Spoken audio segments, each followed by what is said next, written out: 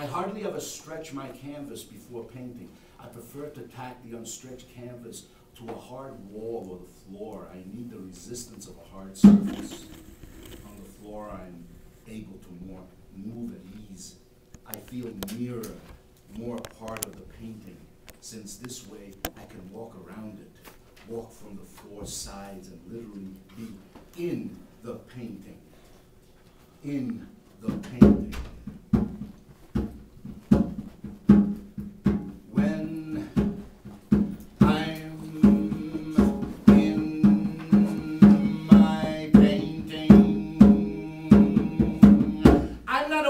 What I'm doing when I'm in my painting. I'm not aware of what I'm doing. It is only after a sort of get acquainted period that I see what I have been about. I have no fears about making changes, destroying the image, etc. Because the painting has a life of its own. Thus, Mr. Jackson Pollock.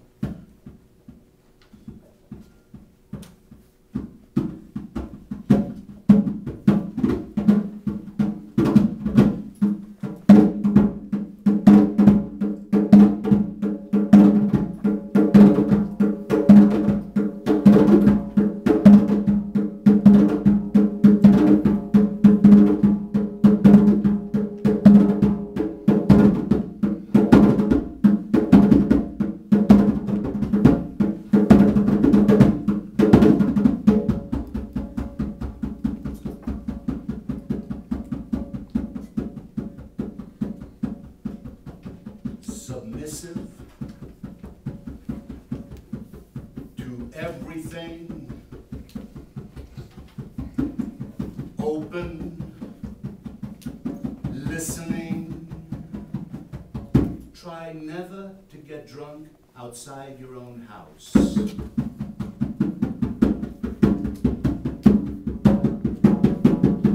Be in love with your life. Be in love with your life. Something that you feel will find its own form.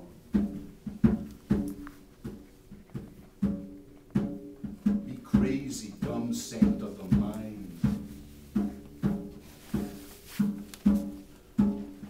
Blow as deep as you want to blow. Write what you want, bottomless from bottom of the mind.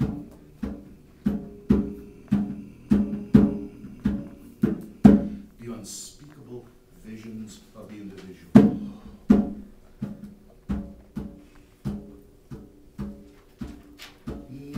No time for poetry, but exactly what is.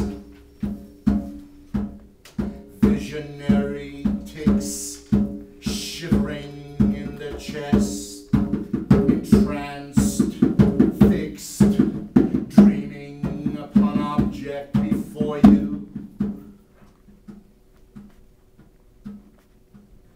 Remove literary, grammatical, and syntactical inhibition.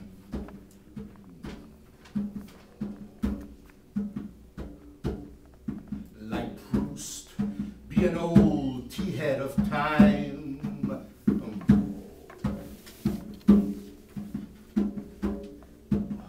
Telling the true story of the world in interior monologues.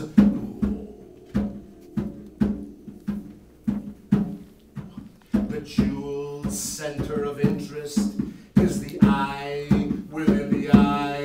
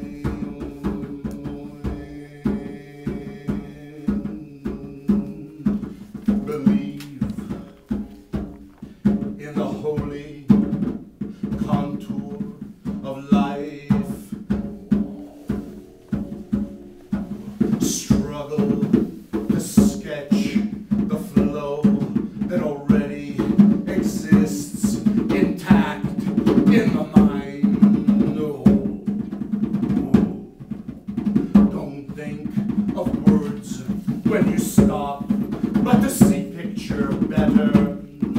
Keep track of every day, the date emblazoned on your morning.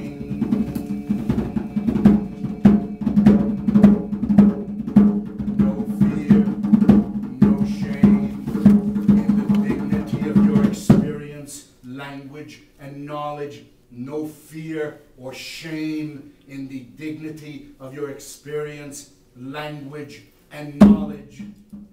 Write for the world to read and see your exact picture of it. Book movie, in the movie in words, the visual American form, in praise of character, in the bleak and human loneliness, composing wild, undisciplined, pure, coming in from under, crazier than the better. You're a genius all the time.